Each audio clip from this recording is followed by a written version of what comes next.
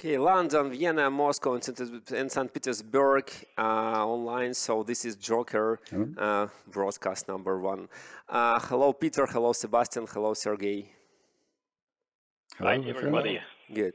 So before we start, Peter, I promise you that I have a small surprise. Do you have any idea about what is this? No, because I can't okay. see what you're pointing to. This oh, is. yes. What is this? Is that a drive I gave you? Absolutely. This is a USB flash card with the Chronicle software that you presented me several years ago, probably on JCrete, correct? Yeah. Yes. Okay, gentlemen, it's a great honor for us to have you on board this year, and that's it from my side, and the broadcast is yours. Thank you. Right, so today's talk is about some of the novel things that we do in Java code. There's many things that you could do in theory, and I've written many articles about odd pieces of code that happen to compile or happen to work. But very few of them you would say, well, this is something we would use in reality. However, these are some things that are a bit odd and novel that we actually use in reality, and in particular use in our open source code. So we have some other tricks that we use in our closed source, but today I'm focusing just on the open source, so you can see this code yourself. A quick way to find it is, in many cases, you can Google things like class names or whatever to find the actual full source for these examples.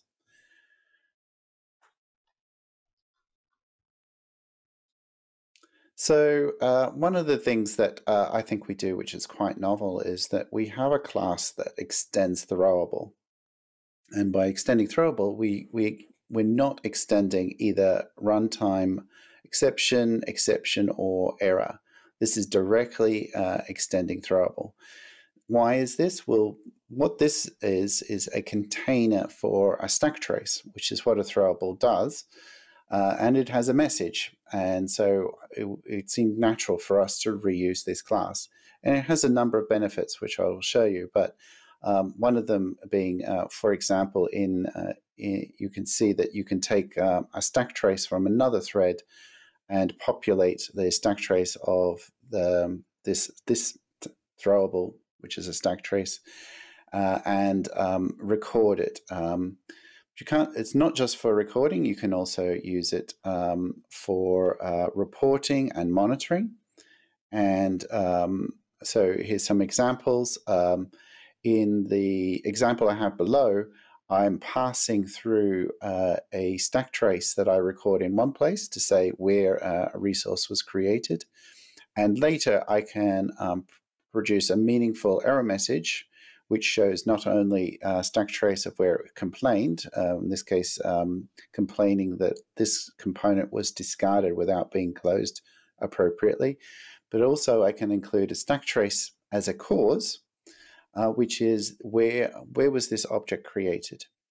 Now, the use case here is that when you have an object that needs to be cleaned up correctly, deterministically, not just relying on the GC, it can be very useful if it's got a resource leak to determine where was this object created in the first place, because that can often help you work out, well, if it was created here, it should have been freed up there.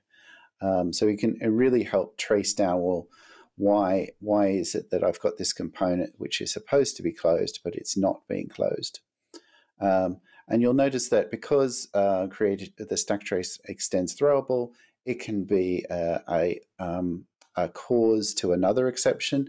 And when this is logged out, you see the stack trace of, in this case, the illegal state exception, followed by the stack trace of where the object was created.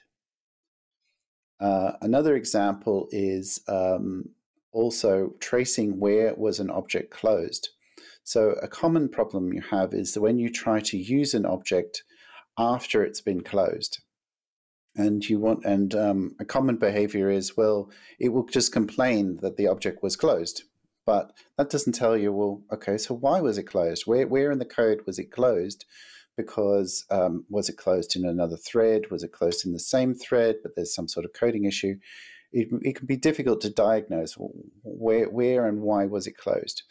Well, in this case, what we can do is when tracing is enabled, we can record a stack trace. And as you can see, this is a stack trace. It's never intended to be thrown, but however, it is very easy and convenient to then complain, well, I'm trying to use a resource that was closed, and here was where it was closed. So I've now got the cause for my illegal state exception, which itself can be a stack trace in a different piece of code, and even in a different thread, because the stack trace also records which thread created the stack trace. So we can see in this example, we can see both where it was attempted to be used, even though it was closed, but we can also see which thread closed it and where was it closed. What was the stack trace that triggered this close in the first place? So, so even though it's a little bit surprising that stack trace extends throwable, it's actually surprisingly useful.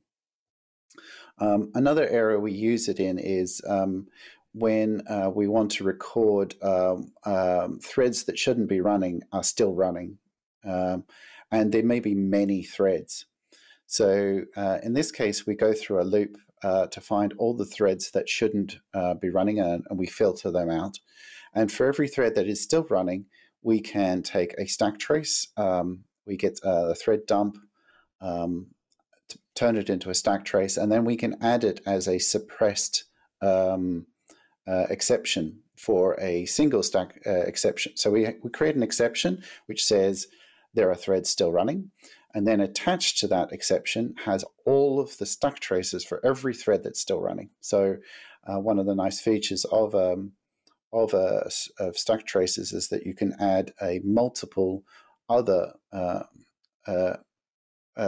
one of the benefits of an exception is you can add multiple other throwables as the cause for this exception. And it really is the cause. The cause of me throwing an exception now is because there are other threads that shouldn't be running, and these threads are the stack trace of those threads to show you what is it doing, right? To give you an idea of why is it still running? Is it locked up in something? Is it sitting in the loop and it's just not realized that it should die? Or what is it doing? Why is this thread that shouldn't be running still running? We can add that as a suppressed throwable associated with the exception we're now going to throw, which is saying that there's threads still running. So before I move on to another topic, is there any questions about extending throwable to create a stack trace? There's no questions so far in the chat, so this is a reminder for everybody just to ask questions. But I would have a question actually regarding these stack trace and tracing objects. Did you face any issues with recent Java versions or anything since Java 9, since on a previous slide you used things like unsafe? And does it still work if you rewrite the code a little bit in a recent Java version? We've tested our code in Java 14. So it works there. We've not tested since then, but this particular feature, I wouldn't expect there to be a problem in terms of Java versions. What you do get some issues with it. One is that because this will only take a stack trace at a safe point, if you've got some tight code, like a tight arithmetic loop, or you've got some code where a large section has been optimized out. When you take a stack trace, it's only when it eventually reaches a safe point, which could be a little bit misleading as to what it's even doing or why a thread is busy. So that's a downside. And we have a solution for that later as to how to add explicit safe points if you think that this is a problem. Does anyone else have a question? Actually, I have not a question, but some comment about your way how you track track how objects are used. Actually, it's quite interesting thing here, what I'm talking about, that garbage collector addresses only issues of memory management, but we have a lot of objects which we have to trace their life cycle and somehow manage that. And actually, since garbage collector solves only one thing of memory management, only memory management, but we have a lot of resources to have manual life cycle. And I think what Peter shows here, it's quite interesting way to debug such issues. Yes, and one of the important details is that we've got, I mean, you can see the code we use as a parent class that uses this, but one of the important details is that we make it extremely lightweight when you turn off resource tracing. So all of this disappears when you don't need it, and by default, if you use these libraries. So the library itself has it turned on, but then if you use the library by default, it's turned off. And so the overhead is very low. So it's really about diagnosing resource leaks. A common example that we come across is that we keep files open for long periods of time. So a file channel or random access file, we keep them open for a long period of time, like typically an hour, possibly a day. And we want to make sure that those files are not kept open when they're no longer needed. And in particular, this shows up in Windows because you can't delete a file if it thinks that resource is still being used. So if you're trying to delete a file because you're trying to release space, but you're prevented from doing so because of a resource leak, we need to be able to pick that up. And we can't just rely on try with resource, because this is a very long-lived resource. It's not just used temporarily and then closed. And we have other resources that are like that. Yeah, we have to manage a life cycle of such objects somehow fully manual way, and it is the issue here. Okay.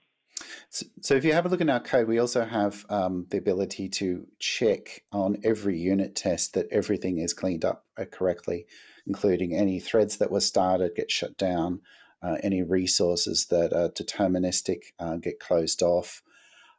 We have a background releaser thread so that you're not forced to close off resources in the current thread. However, you also, when you do this check, you want to make sure that the background releaser has done its job so that you don't fail spuriously.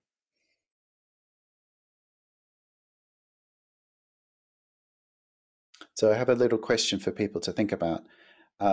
Stack trace, if it extends throwable, is it checked or unchecked?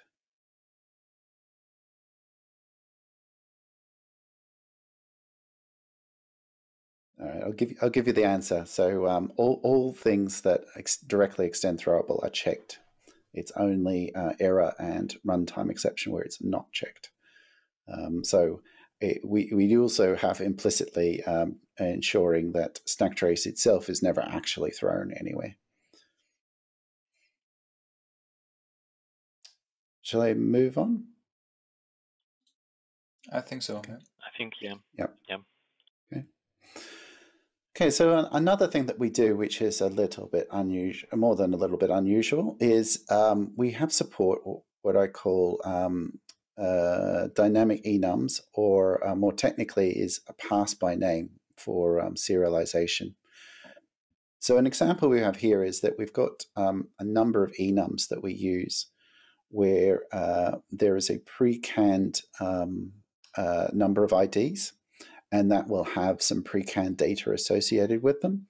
However, we may want to change a couple of things about them. So one of the things that we might change is what is the data associated with that enum, but also what the enums are themselves. So in some cases, we want to be able to, so for example, we've got, in this case, these are ECNs for connecting market data and orders, but we may want to add one without having to restart the server and upgrade the software. So we want the ability of compile time binding and compile time checking for all of the known ECNs, but at the same time, we still want the ability to add one. So the way we support that is, so this is an example where we have the ability to add one, where in this case, this is the format we typically use when we're dumping to text our serialized data. So we use YAML. And as you can see, in this case, there's an exclamation mark in front of ECN to show the type of the data. So in this case, we're updating an existing one. So PAR-FX is one of the existing ones, and this will have the effect of changing its priority. Now, in this case, we're serializing a new data for an enum, which will change its fields because it already exists. However, most of the time, we will be referring to this ECN by name. So it's passed by name. So this is how enums are typically serialized. It's usually the string associated, the string name of the ECN, which is, or the sort of the enum, which is serialized. And that data is what's put in the wire. So this, regardless of the format we're talking about, whether it's Java serialization or XML or JSON, it's usually just the string that's associated with the enum, which is written out.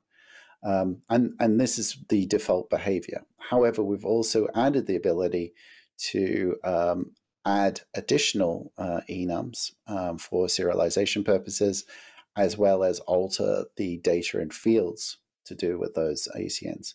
Now, because this is quite powerful and obviously quite dangerous, we do add the requirement that there's an interface that the enum needs to implement if it's going to support this functionality. At the same time, it's not restricted to enums. It's supported for enums, and that's generally how it's used. But if you're uncomfortable using enums or it's not appropriate, it will also work on regular classes as well.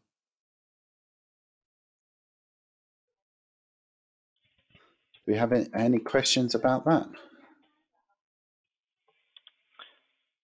Actually, we have a question regarding var handles. Okay, yes. What do you miss? What do you miss in var handles? What still forces you using unsafe? Maybe a question for the Zoom discussion. So feel free to answer here. I can give you a quick answer. So for me personally, the feature which I would most likely to see is proper 64-bit address sizes. So that's one of the things we do in our bytes, is we have 64-bit address sizes. Chronicle map, for example, creates a single memory mapping of whatever size it needs to be, and it could be 128 terabytes, and you just create one big mapping into virtual memory, and you just access it continuously. That's one of the features I would most like to see. We can work around it. In reality, we can just create lots and lots and lots of memory mappings of, say, a gigabyte. So for 128 terabytes, we just have to create 128,000 memory mappings and break up the memory. And, it can be done, but it's a bit unpleasant. However, the biggest thing that stops us is not that, is that most of our clients are still on Java 8.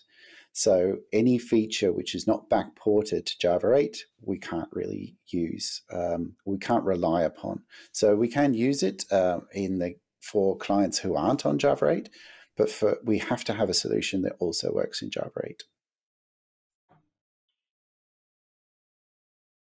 May I answer you one more question? Sure. Why your clients are still at Java 8 and are not moving forward? I mean, is there any features of that, or it's just a habit of your customers? Yeah, so a lot of our paying clients are, in fact, most of our paying clients by revenue are tier 1 banks, and they are inherently conservative. And as far as I can see, they've not seen any compelling features in Java 11, for example, which makes it worth upgrading to. Some of our clients are on Java 11, but they tend to be other financial institutions such as cryptocurrency exchanges. They're much more inclined to pick up Java 11 and use it. None are post Java 11 yet. I think the most likely one that anyone will pick up and use in production for our clients will be Java 17, which I believe is their next long-time supported release. And at that point, maybe some of the banks will move off Java 8, maybe go to Java 11, considering it to be stable. But yeah, it'll be a long time until we've got to the point where none of our paying clients are still on Java 8. Okay, thank you. I think we could move forward. Sure. So, so another little question for that I'm asking myself is, how do you create a new enum? And the way that we do is we use unsafe allocate instance, which allows you to do that. So obviously you can't do it with constructor new instance. It prevents you from creating an instance of an enum. But unsafe allocate instance does allow you to do that. And then we have to add, we have to create an ordinal for it that's unique. Okay, so moving on. So one of the things which has been contentious from time to time is making use of double. So there are some people that feel that big decimal is the right approach. However, I certainly the more I've seen issues to do with big double, the less I think it's really the answer.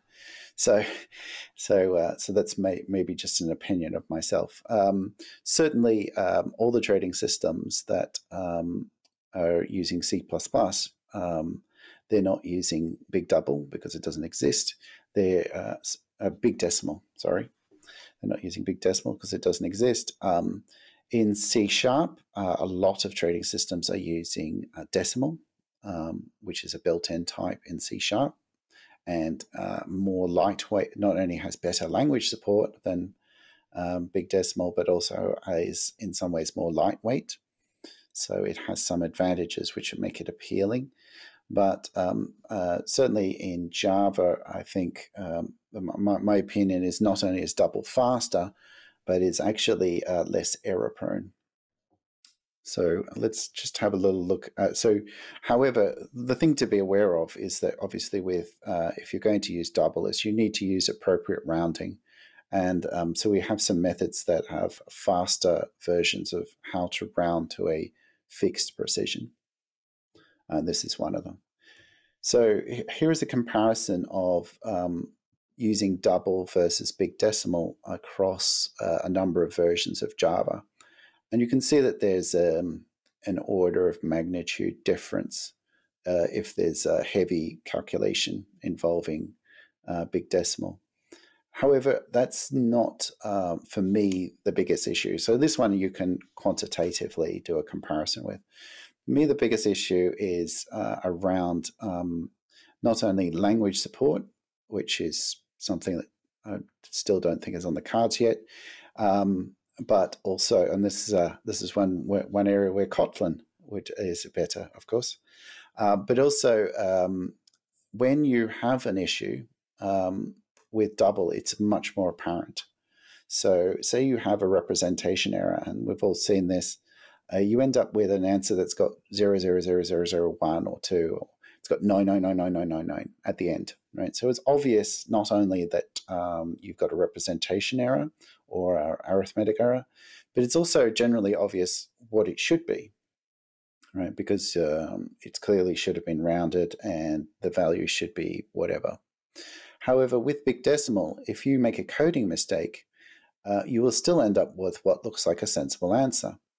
So a simple example, which is something I've actually come across in our code base at one point. was dividing a number by 7 and then later multiplying by 7.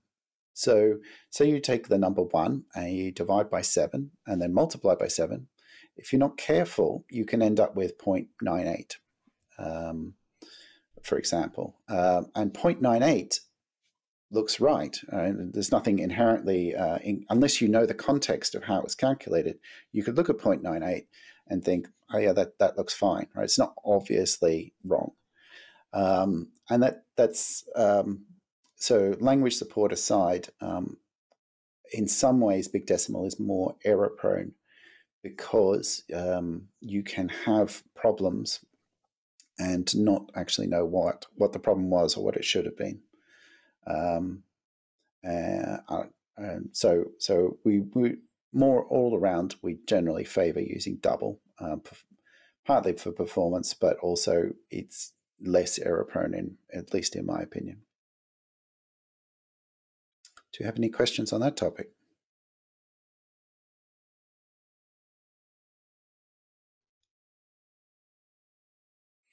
Okay. All right, I'll move on. So one of the problems that we have is that we have a number of resources that we want to cache in thread locals, but these are resources that need to be cleaned up deterministically. So we have a sort of a catch-22 problem that thread locals by default don't do this.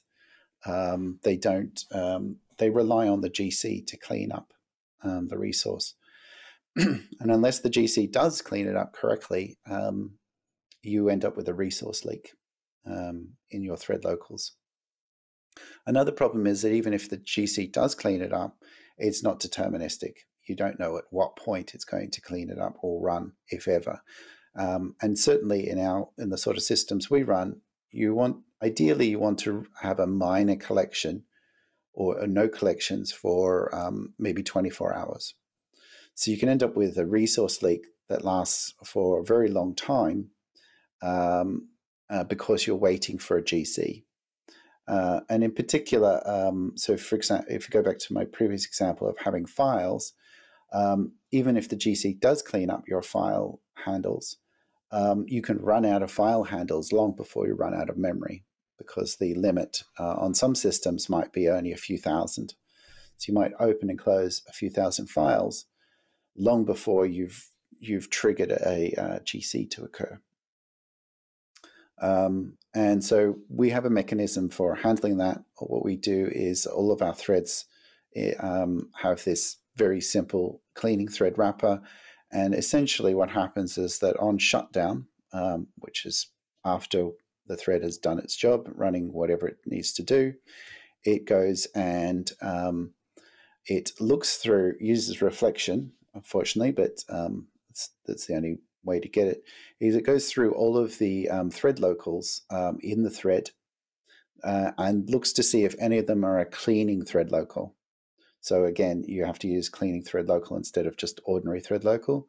But if you do, then it will deterministically call a method which allows it to be released on shutdown. So this way, any thread, when it shuts down, can make sure that all the resources that it's using that can be released deterministically are released deterministically when the thread dies.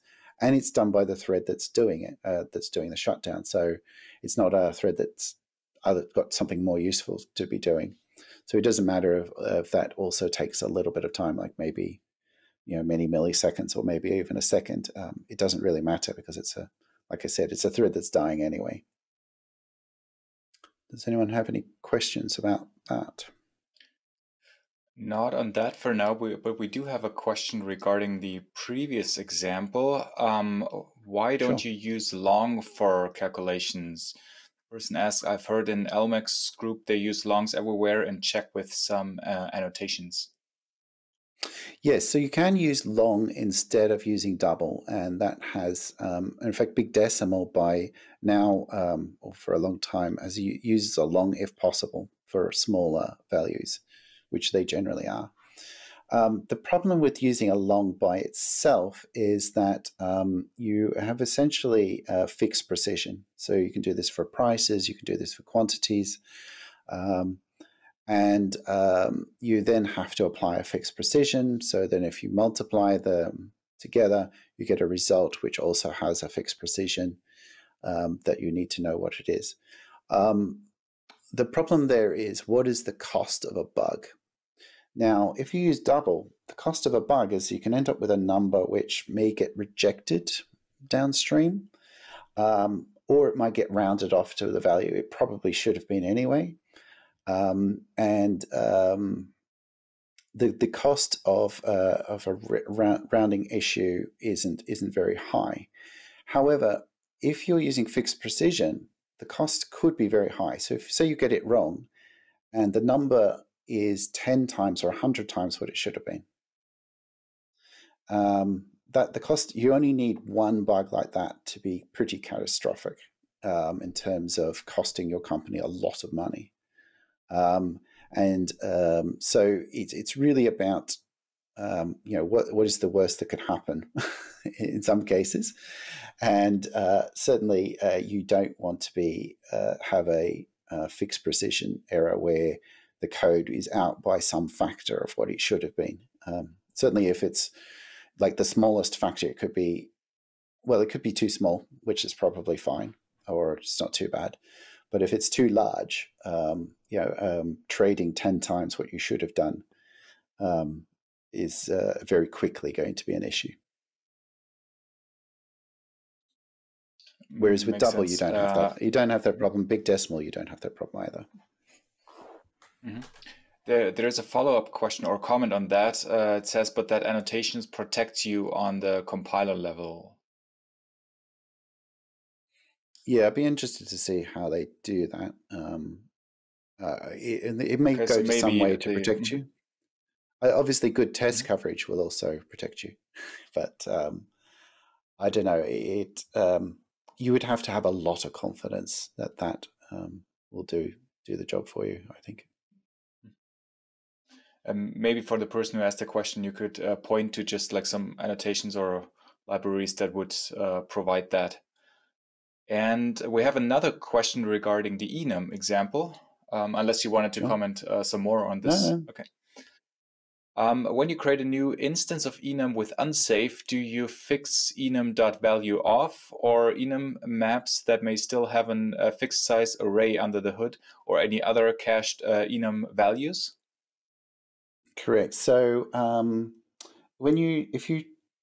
if you change a field, it's not a problem because enums are stored by all objects are stored by reference. So when you change that single reference, it is apparent to everything else. However, as you mentioned, if you add an enum, the built-in enum map and set don't support adding or changing the size. I considered going down that road, but it just seemed a bit too magical. It's already quite magical having dynamic enums. Changing the code of enum sets and maps to support the possibility that an enum value could turn up is even more so. One of the reasons for that is actually enum set.allof. So say you want a collection which is all of an enum, right? But then you add an enum after that set is created, right? Mm-hmm. You need to remember that this is an all of enum. So the behavior we have is that it's an all of enum. We remember that it was created as all of, and then record which ones are not present, which ones have been removed, so that if any turn up after they're created, they're implicitly already in there. And that behavior is not built in, and we'd have to change the code in lots of ways. That it's not worth the risk that could cause some unintended consequence. It just feels like something that is going to bite you at some point if we added that behavior. I mean, I've certainly considered it. We might do it in the future. So instead, we have our own equivalent for enum set and map, which is created through a factory method. So you don't really need to know what its implementation is, and we could change it later. So you just need to make sure that you don't call the usual .values method or an usual enum set, right? For getting all yes, enums if you want the ability to add enums, if you want to change them, their fields associated with that still all works fine. Okay, great. And that question here followed up with LMX Exchange IntelliJ lint, a GitHub link to an annotation processor of the long example for a calculation.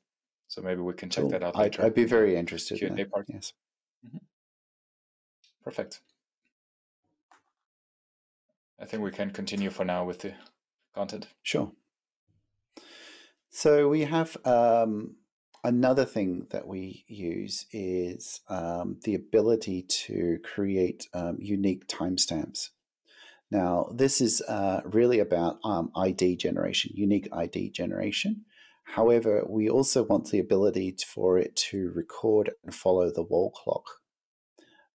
So this has two advantages. One is that it effectively encodes in a timestamp so that you get a bit of additional information in the sense that it tells you when this was created. But it also means that if you do something like failover or restart, there's no real state that needs to be recorded, as long as the machines involved are reasonably in sync, as in they are no more. One is no more behind than the amount of time it takes to failover. In other words, by the time it fails over, the clock is still ahead of when the previous machine failed. Then the timestamps will still be monotonically increasing without requiring any other synchronization between the machines. So the other thing is that we want it to be unique for an entire machine if possible. And so that's what this does. Is it creates some shared memory that's accessible to every process running as a particular user. So we do put some protection there for users. But the assumption is that if you're running a whole lot of suite of microservices, they're all running as the same user in reality. And it can extract timestamps out of it, which when I wrote this slide, it was unique for microsecond timestamps. We also now have support for uniqueness for nanotimes as well. So that if you're using the nano timestamp, it will be unique, but also have nanosecond resolution.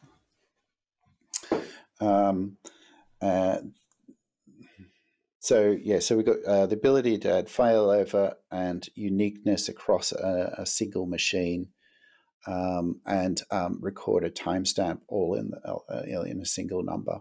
And it's not quite 64-bit. It's about 56, 57-bit.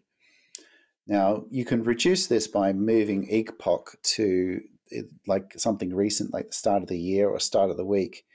But if you're using nanotime in particular, it quickly uses up a large portion of the bits. So it's difficult to try and get this kind of functionality with a 32-bit ID, but with 64-bit ID, it's not a problem. So it does have the downside. The IDs could be a little bit longer than you might like, but it does pack a lot of information into a small number. So you might be wondering, well, what do you do if you've got multiple machines? Well, in this case, what we do is we can add some extra bits to the 64-bit number to signify the host ID, or if it's been turned into a string, then we can encode that string with we've got a number of encoders for writing longs in different bases, like base 85 or base 32, 64, 128, 256. And it can be written as a fairly compact string. and then we add to the start of that, and it's typically the start, 1 or 2 characters to signify the source of that that ID. So you can very quickly see from an ID where did it come from, and that may actually be different even for, be down to the microservice level. So different microservices, even on the same machine, may have their own IDs, even though that's not strictly required just to get a unique ID, because the timestamp alone will be unique across a single machine.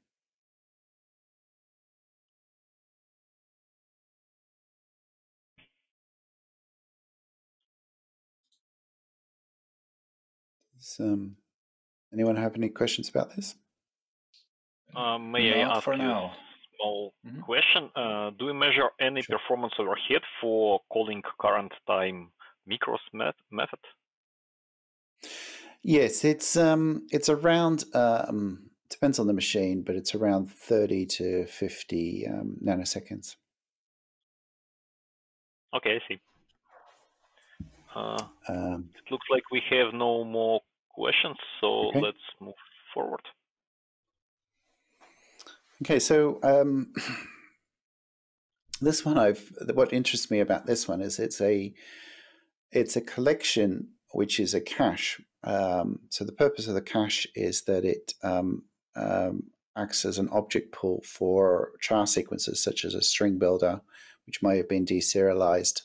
You've got some data, deserialize it into a string builder, and you want to turn it into a string, and you want to use an object pool that doesn't just grow endlessly for doing a reasonably good job at caching it. The thing that's unusual about it is that this is a collection that can be shared across threads without requiring any explicit thread safety. So there's no locks, there's no synchronize, there's no volatile. None of that is required, and yet this collection behaves appropriately. And it is, in fact, entirely possible, and you still get correct behavior if, for example, the internal array has in the same location different string references.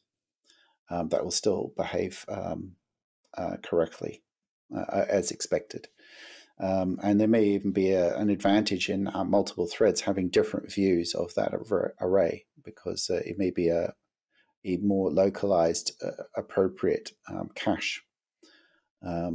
So I haven't come across any other collections like this where,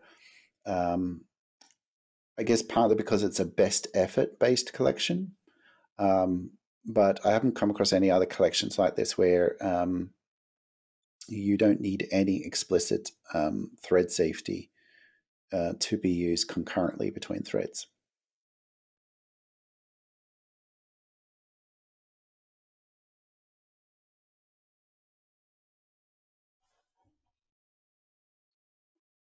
Any questions about that? Not for now. Okay. All right, I'll move on. Another thing that we do is we do actually document when we get runtime exceptions, and we'd like that documentation to be correct, as in not documenting that you might get a runtime exception when you don't, but also say you could get a runtime exception in this situation when we do. Obviously, we don't necessarily expect or want our developers to have to handle a checked exception, but we do at least want our documentation to be correct. So how do we do that? Well, one simple trick we do is we only have a few runtime exceptions that we use, or that are parents of runtime exceptions that we use. And so we have some implementations that just extend exception rather than runtime exception. And by adding that into the class path before the actual libraries, the system libraries, the compiler thinks these are now runtime compile time exceptions, checked exceptions. And so then as we go to compile the code, it will show up. Does it say throws? Does Javadoc have in it an exception that never actually gets thrown? Do we have a try-catch block for an illegal state exception when an illegal state exception never actually gets thrown? That's one of the interesting consequences when I first did this, is that there was a lot of code which would say try catch illegal state exception, and then it would just say ignored. And then when I actually put this in, it showed that, well, actually it's never thrown in the first place. So it was quite comforting to just go through and remove all of that code that is probably for historical reasons, that it could have been thrown in the past but is no longer being thrown and ignored anyway. So that's one of the things that we do on an ad hoc basis. It's not something that's done by routine, but we have a little sub-module that I can include when I wanted to do this check manually. Interesting. I have a question on that actually, because this checking the documentation or making sure that the documentation is correct, it sounds like something that static code analysis could do, right? Instead of having yes. something like... Yes, potentially it could. It could do. You could do static code analysis that essentially treated a runtime exception as a checked exception. Doesn't cause a compile time failure, but just says, hey, you've forgotten to document that there's this unchecked exception, or you're trying to catch an unchecked exception when it never gets thrown anyway, or you've documented that it could be thrown, but in reality, it never does. Makes sense, yeah. And we have another and question. These are things that evolve over time.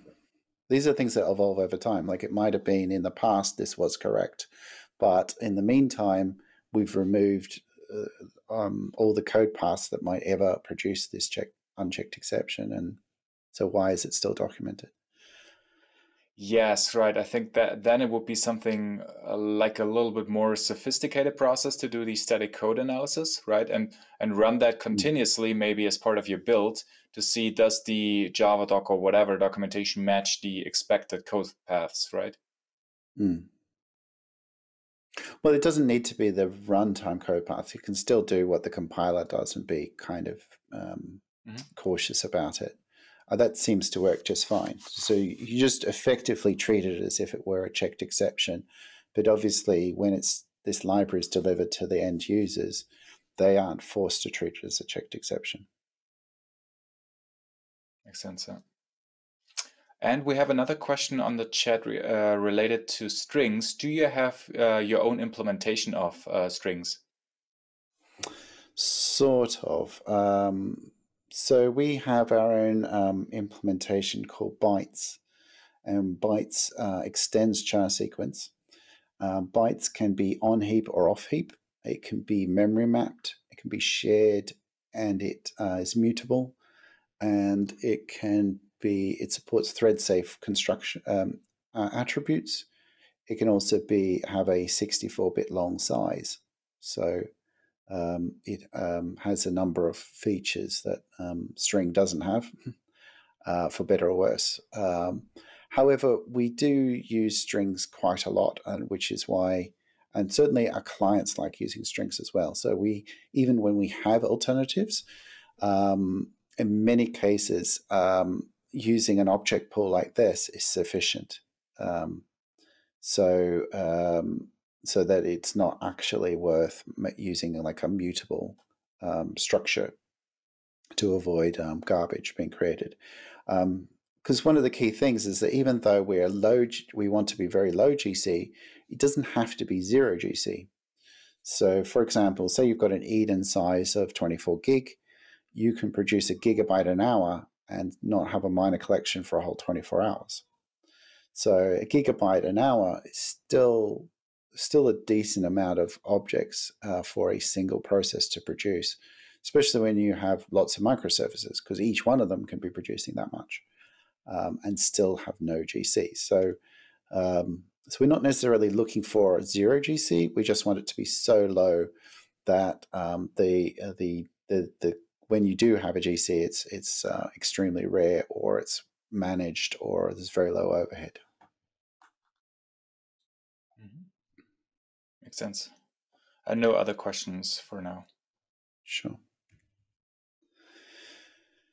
So this one is not this one is something I think is a poorly used feature, a feature that's not used often enough, and that is a class value. So class value is actually added in Java 7. And what it is, it's a bit like thread local, but it's for classes instead of for threads. So that you can associate a piece of data with a class, and that class and that data is retired when that class is unloaded, but it also it gets set at most once.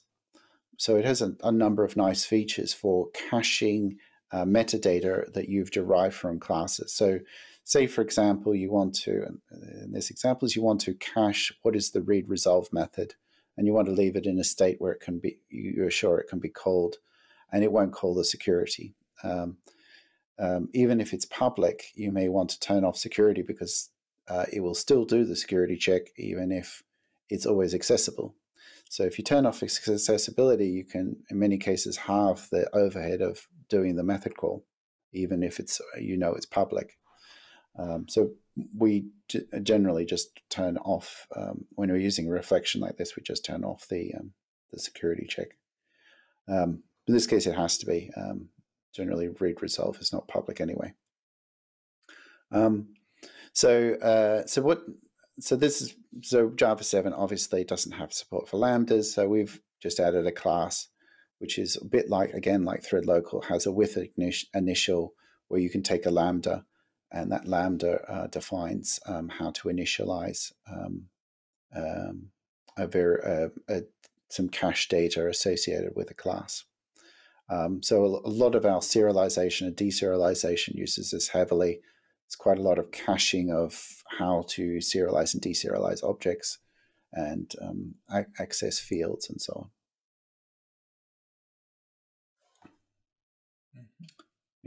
Questions on that? No questions. Another thing that we use is what's called vacacious exceptions, and that means an exception that just is thrown freely. And so we'll do this. So we have support for lambdas which can throw exceptions. We use those, but in many cases you're calling libraries that don't have that support built in. They assume that there is no checked exception, and so this is one of the use cases where we'll rethrow a checked exception as if it was unchecked. This is the nice feature that you can still catch it as the original exception. You don't have to wrap it, catch the wraps exception, and then unwrap it again. You can just catch it as the exception that was actually thrown. And that way you can, it simplifies your code in that situation. So we do use in a number of places this rethrow method, which allows us to throw a checked exception as if it were unchecked. So here's an example where we turn one into the other. So in this case, we've got a throwing exception which is checked, that expects a checked exception, and which we can catch and then rethrow as if it were unchecked. This is a little bit, you have to be aware that you're doing this, and it only really makes sense if you're writing both the code that's throwing the checked exception and the code you expect to catch it with.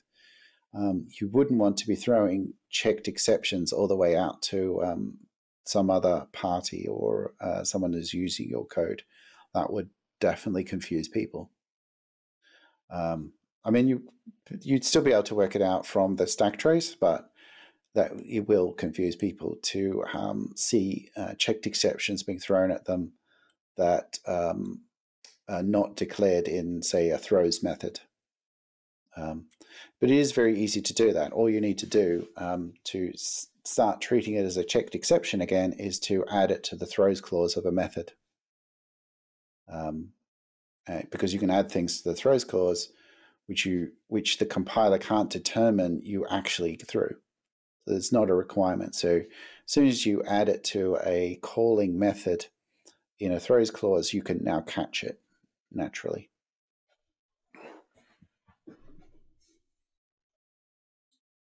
Sounds good. I have one comment just because when I read this first, I was wondering, how do you pronounce this word again? Vacuous? Vacuous?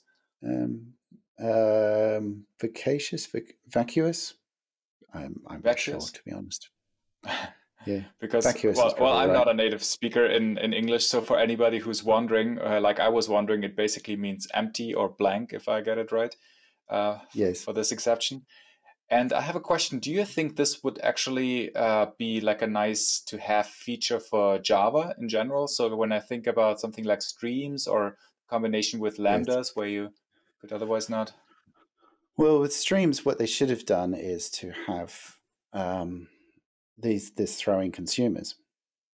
So have to inherit from interfaces that implicitly know that they can throw a checked exception, right? And then it all gets handled appropriately.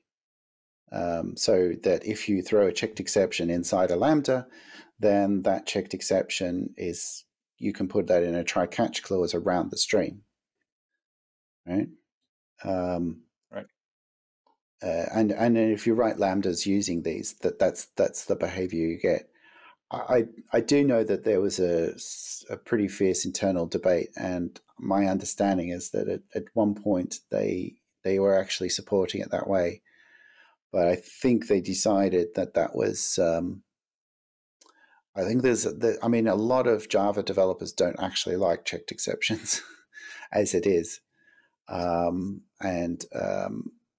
increasing support for it, they seem to be reluctant to do. That was just my impression anyway. No, I can second that, yeah. Yeah, so, and I can understand that. So that's why if you do this, you should use it pretty cautiously. But there are certain situations where the alternatives are, in my opinion, uglier than doing this. So, yeah. We do also have...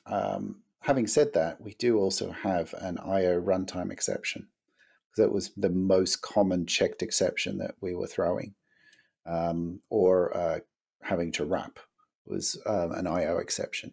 So we, in many cases, wrap it with an IO runtime exception because we feel that is the clearest for how it's going to be used.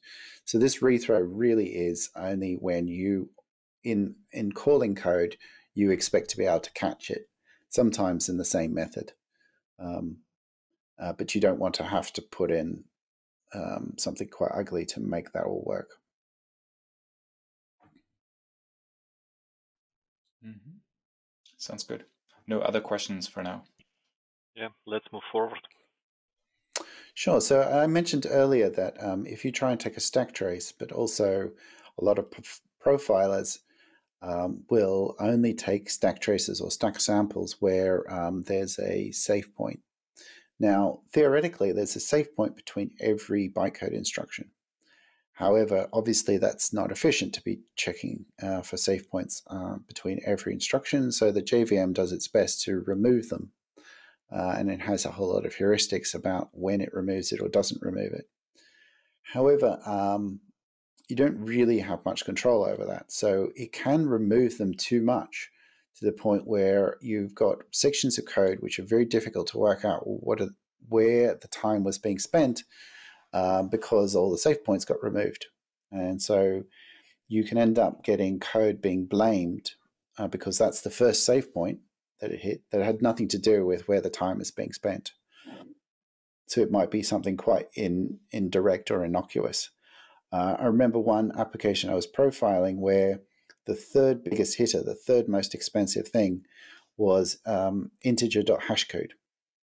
And if you have a look at the code for integer.hashcode, it doesn't take you long to work out. That's not going to take a long time. So it took me a while to work out why was it blaming integer.hashcode, and it was because there was a safe point being left there, and that was the first one that was being hit, even though that was nothing to do with what was actually the cause of my performance issue. So so in Java 8, there's a method which does nothing, but it uses JNI called compiler.enable. And because it uses JNI, it adds a save point, even though it doesn't do anything. Now, for some reason, they thought this was a method worth optimizing in Java 9. And so now it's optimized explicitly that this method genuinely does nothing. It doesn't even add a save point. However, there's another way of triggering a save point, which only works in Java 9 plus, which is to do a check against what looks like a volatile. But because it's trivial, it optimizes it away, and then all that's left is the save point. So this loop it actually takes only about 1 nanosecond in reality, despite it looks like it's doing a lot more. So that loop is faster than the JNI method enable, which does nothing. It's quite a bit faster actually. Yeah, it's a bit of an oddity. So a question about save points? Not for now. I'm just yeah, it's just interesting that this works with the for loop. That's Yes. Yeah.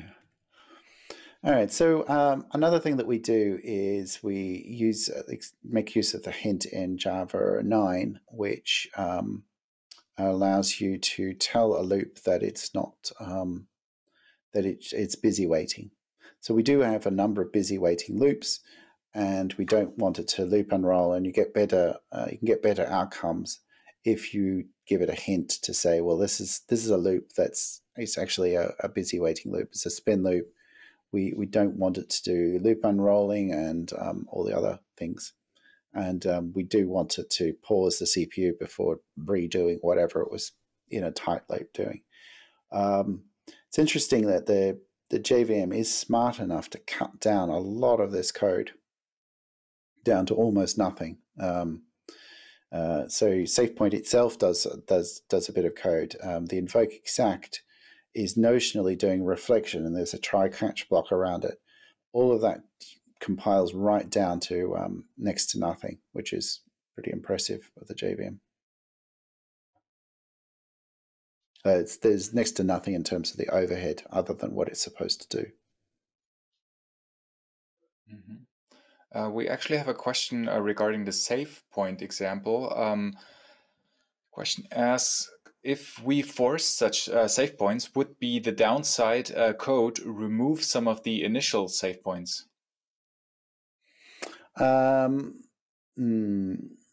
Well, I mean, if you manually add save points, it is possible that you could add them where it will end up leaving them anyway.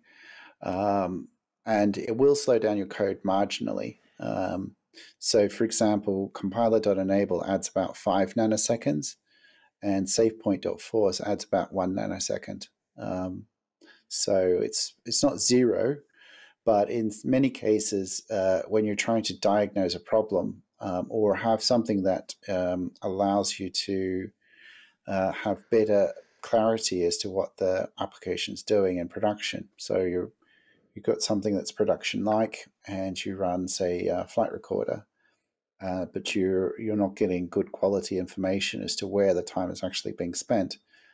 Adding in a sprinkling of save points can be quite helpful. Yeah, so an example of that is that sometimes we'll put this before and after a synchronized block to make it clearer as to whether a thread was waiting for the lock to be acquired or not. I can give you a bit more of a hint. I just want to mention that we have a small, maybe 15 seconds delay between the actual live and so it takes some time to deliver the broadcast to our audience. So sometimes when they ask for questions, people just start typing something, and that's why we receive some questions a minute after you ask the audience for some questions. So this is small announce for the audience.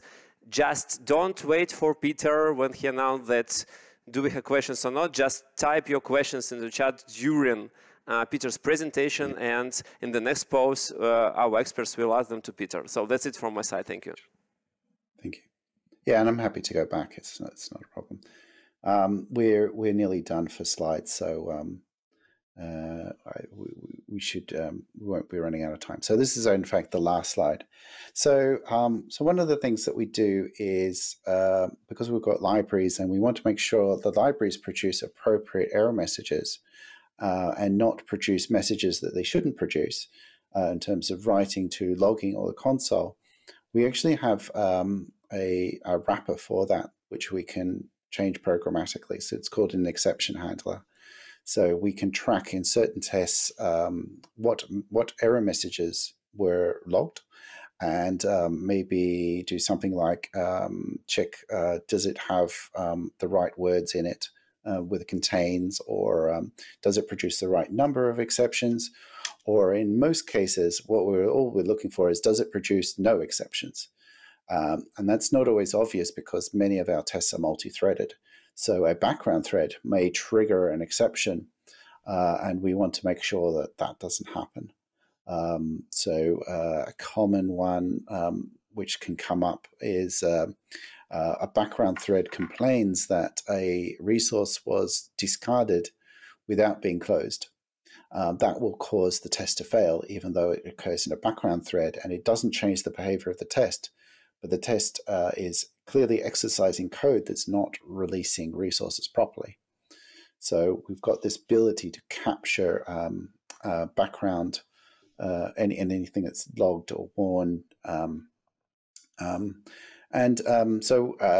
addition to that, I've got a novel one, which I think is partly mostly for my amusement, which is that when an exception is thrown, it goes and collects some interesting information, and then tries to open a URL in your desktop, a Google search or a Stack Overflow search of the exception and the version of Java you're running. And that way it will just, like an exception gets thrown in your program, it just throws up on your screen, and it just saves you having to search for what does this exception mean yourself. The most useful bit, as I mentioned, is being able to track our sections of code producing only the messages that they should do.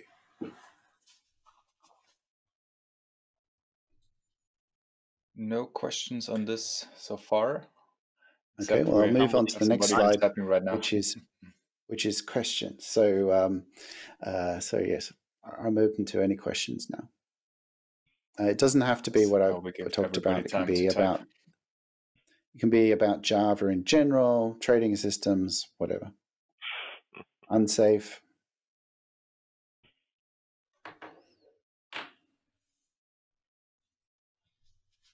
So we had a previous question as a follow-up question before for the var handle, which I don't know if you know how to answer. So the question was, eventually, do you think it will never be done to migrate to var handles? Which was the follow-up question when you answered about the issue with Java 8 versus 11 and so on.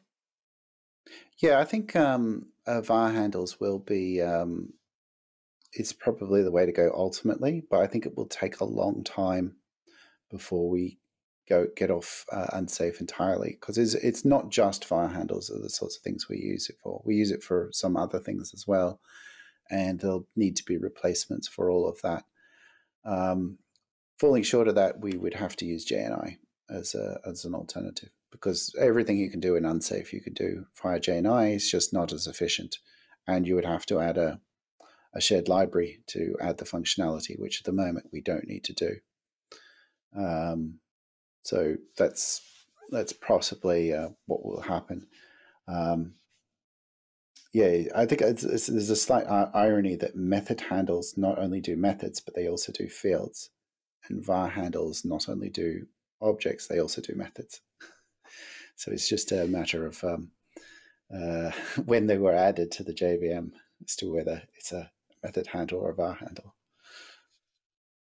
Let me ask. And we have one question. Mm-hmm. Please go ahead. Just a small question. Peter, which features of language would you add to Java to make Java faster than C++ or C? To make Java great again. Yep. Yes. I think, on the basis of this talk, I think the biggest thing that's missing is direct language support for a decimal. That would make a big difference to how we recommend people code our applications. And it would give double a run for its money. One of the things I miss from C is actually type def, where you can wrap a primitive so that you have a double that's a quantity and a double that's a price. And you want to make sure that you never multiply two prices together. You never multiply two quantities together. You never pass in a price as a quantity or vice versa. At the moment, you have to wrap that with an object or a record, and it becomes much more heavyweight. Just being able to do simple checking on that level would be nice. And again, it would change the way we recommend things be coded. In terms of performance, I think it's interesting. If you have a look at the TOB index,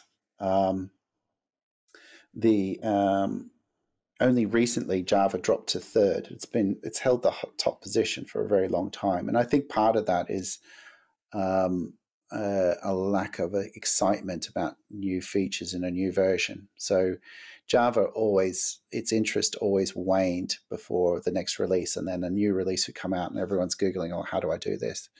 And then suddenly the interest goes back up again. So I think when Java 17 comes out, there will be a renewed interest, and I fully expect Java will become the top of that list again. But if you look at the languages in the top 10, only 2 of them are newer than Java, that being C# and another one which escapes me right now. The ones that are around it are the ones that are currently above it are C and Python, which are older languages. C in particular has less features than Java in many ways.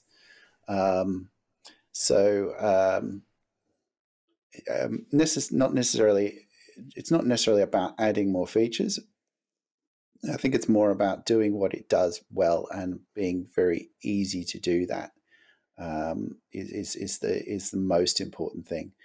If you look at the languages that are much more feature rich, much more cooler, more popular amongst developers, they're way down on the list, unfortunately, in many ways.